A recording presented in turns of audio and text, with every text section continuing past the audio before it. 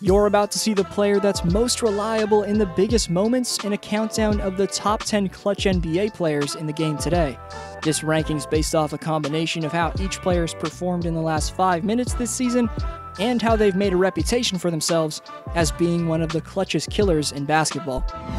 First, Community Speaks returns after 4 videos off, with the shoutout going to Holden, who says that Jusuf Nurkic coming back from a broken leg is the returning NBA player that has the biggest impact. Then he goes on to boldly predict the Blazers will take 2 or 3 games on the Lakers if they get the 8th seed. The question for next video shoutout is coming up. Appreciate every answer. Number 10, Carmelo Anthony. All throughout the Blazers' time in the NBA bubble, Skinny Melo's been absolutely lethal when his teams counted on him most, and is clearly in the best shape of his life. I know he's been going off in Orlando, but one of my favorite clutch moments from him this season was when he pulled up in OG Anunoby's grill to knock down this heartbreaker. That shot was reminiscent of what he did in Toronto 10 years earlier, and really all throughout Anthony's 18-year career when attempting pressured shots, he's been nearly automatic. You can tell on his most recent dagger against the Rockets that Melo's utterly craving the basketball in the most decisive moment until he drains a wide-open bomb. Back when he was a New York Knick, he knocked down this infamous dagger, and where he ranks in NBA history is another story, but for Rip City in 2020, he's the 10th most reliable option in the clutch. Number 9, DeMar DeRozan. With the ability to dominate with a combination of slashing and mid-range jumpers at a level better than anyone in basketball, DeRozan's been able to rack up the 3rd most amount of points within the last 5 minutes of games this season. Already in the bubble, he's drained game-winning free throws after baiting Delon Brooks, and ever since DeRozan was traded to San Antonio, he's been extremely efficient as well as extremely clutch. Maybe he's not a three-point weapon, but anywhere else this man's tough as nails and gets whatever he wants by either operating on the perimeter to fade away for jumpers or attacking to the paint to show off his blistering athleticism. Back when DeMar was in Raptor threads, he made some unforgettable clutch plays like this end-to-end under-control take to the basket in Detroit, this buzzer beater in Orlando, and this post-fadeaway game winner in the face of D. Rose against the Knicks. After having his moments but generally struggling in the postseason with the Raptors in the clutch, last year with the Spurs, DeRozan shot a career playoff best by far, 48.7% from the field. The veteran shooting guard is one of the better options in basketball when you need a big-time bucket, and I think he's incredibly underrated. Number 8, Jason Tatum. On November 20th of this season, Tatum broke Paul George with an elusive between-the-legs crossover step-back and then drained a game-tying dagger under the bright lights at Staples. And just as recently as Sunday, he drained this dagger on the Orlando Magic after going off down the stretch to carry Boston to overtime. When you think of the top players who can create best under pressure, Jason's name comes right to mind, as throughout his brief 3-year career, whether it's been in the regular season or playoffs, Tatum's made sensationally clutch daggers for the Celts. This season, he's 11th in last 5 minutes scoring, and along with crossing up George on the road, he blew past Kawhi to seal a win in Boston's home game against the Clippers.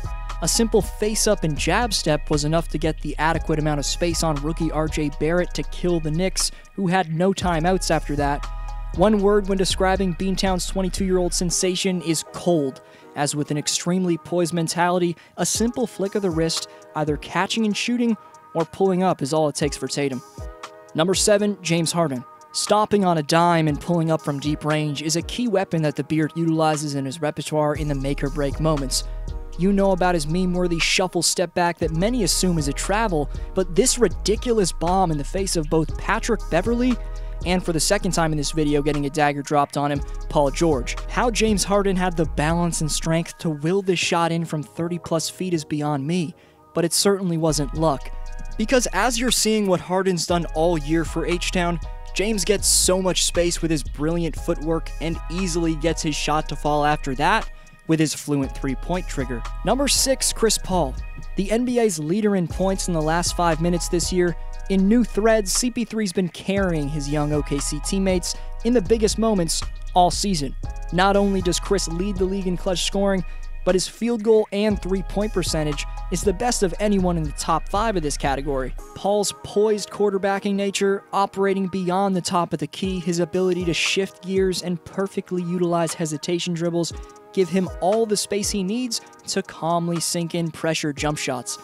Up 2 with 54 seconds left to play. Check out how Chris executes this double screen action directly in front of half court. One pick switches Devontae Graham off him, then CP3 hits rookie PJ Washington with a double crossover, then the veteran Cody Zeller gets even more exposed. If there's any point guard in basketball that could execute a play like that one, I want to know his name. What a special play that was down the stretch. Number 5, Nikola Jokic. From November of 2018 to 2019, the Nuggets' Serbian superstar center had 6 game winners. A monster at getting to his spot, either rolling to the rim or backing down in the post. That ability only seems to elevate for Nikola in the deciding moments of games. However, it's unforeseen daggers like this one against the Sixers that prove to us that Jokic is genuinely a killer in the clutch. On the verge of sealing a big win in Denver, Philadelphia was playing desperate defense, the Joker got a look, and almost as if it was magnetic force, he got the shot to fall. But Nikola wasn't done there, as throughout the 2019-20 season, he added this beastly back-down game winner against the Dallas Mavericks, and this polished fadeaway against the Utah Jazz. Also, in points scored in the last 5 minutes, Jokic ranks 2nd in the league this season. Number 4, LeBron James. As you see a compilation of the Kings' best moments down the stretch from the 2019-20 season, what's similar in every clutch clip is the under-control body language and extreme IQ shown off. Whether working in the high pick and roll or in ISO situations, James effectively changes speeds to either get whatever he wants in the lane or get enough space to hit cold-blooded jump shots. My favorite play from LeBron in the clutch this season took place in Miami, as here by jab-stepping into his drive to the basket off an AD screen, Bron's able to gain incredible momentum just 2 strides in. Galloping into the lane, he then hits Adebayo with a crossover but stays on his right hand to finish with complete finesse. 2 likely all-defensive team players this year in Jimmy and Bam were made to look as if they were ordinary defenders on a completely dominant take. This season, he also came up clutch against Jaylen Brown in March, and recently he followed up his shot to hit a game-winning lay-in against the Clippers in the bubble. In terms of what he's done throughout his career, I think it's safe to say that King James has overcome his early career Skip Bayless hate and proved that he has the clutch gene. I don't see that he has winners' intangibles, the know-how, the will to make it happen when it's time to happen in the fourth quarters. And in the end, I think he's a one-man show in a team sport. Number 3, Devin Booker. Maybe this near half-court bomb wasn't a clutch moment, but it just goes to show how much of a role Booker's been on in the bubble. Drilling a shot in the face of Kawhi Leonard and Paul George recently, D-Book's clutch stock is through the roof right now, considering the Suns are a steaming 7-0 in the bubble as well, winning games when they need to the most with their playoff lives on the line. That also improves Booker's ranking on this list. The real reason he's the 3rd clutchest player in the game, though, is because all throughout his career in the biggest moments of games, Devin's had a seamless ability to create and then hit bombs from the perimeter. In the last seconds of a game, I need someone to get me any shot from nothing. That's exactly what Booker's capable of doing. Phoenix's superstar has the ideal demeanor to knock down big-time shots as well. His confidence is through the roof, and given he's a shot-creating artist and one of the top scorers in the game, his belief's got every right to be at that level. Looking at what he just did to the Clippers, Devin was doubled 4 times by 3 different players on, I guess, 2 different possessions. It was special stuff from the 2020 All-Star nonetheless, and Phoenix should be proud to have him at the helm. Number 2, Kawhi Leonard. What the Claw did in 2019's playoffs can't be easily forgotten. He hit every big shot for the Raptors, nailed one of the greatest game winners in NBA history, and drove the Sixers to their first ring ever. He's yet to get his full clutch flow this year, but his biggest shots in the 2019-20 season with the Clippers consist of this game winner in the face of top wing defender PJ Tucker, and this dagger. Late in the clock for Kawhi. Dagger from Kawhi Leonard! And how can we forget about this sequence against Harden and the Rockets back when the Claw was a Spur, hitting a ridiculous go-ahead three-pointer and then pitting the Beard shot on the other end to seal a victory?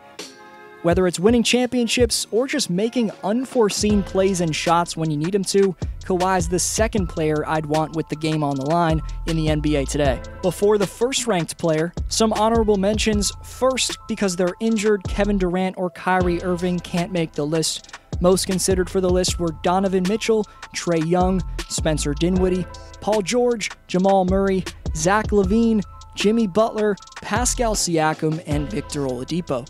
But number 1 is Damian Lillard. Shockingly, he missed 2 free throws which lost Portland a crucial playoff qualifying game. He then got disrespected by Paul George and Pat Beverly. For that, you may be scratching your head at why Dame's still somehow ranked as the NBA's clutchest player. That comes down to the fact that he's made countless pressured buckets for the injured and underbuilt Blazers all season long. Plus, he's proved throughout his career that he responds to disrespect and trash talk well. We'll get to that. But now he's proving he responds well to that again, as after those missed free throws, Dame Time came out the next game to drop 51 in Rip City's continued playoff push. This game placed Lillard among some of the all-time greats in being the only players with 10-plus 50-point games. Mainly the reason Damian graces the number 1 spot, though, is because how he responded to Russ last year, who trash-talked him during the 2019 regular season. For the 4th time in this video, Paul George is being seen with a dagger dropped on him, and this was undoubtedly the one that stung the most. I don't know what PG's doing trash-talking the usually clutch Lillard, who led his fully healthy squad to the conference finals last year, and not to mention knock down a shot that'll literally never be forgotten right in your face. So Dame's the clutchest in the game in my opinion, but let me know who you think is the clutchest player in the NBA for next video shoutout. Subscribe if you enjoyed and you're new. This was D-Flow. Go check out the 10 records broken this season if you haven't already, and I'll see you next video.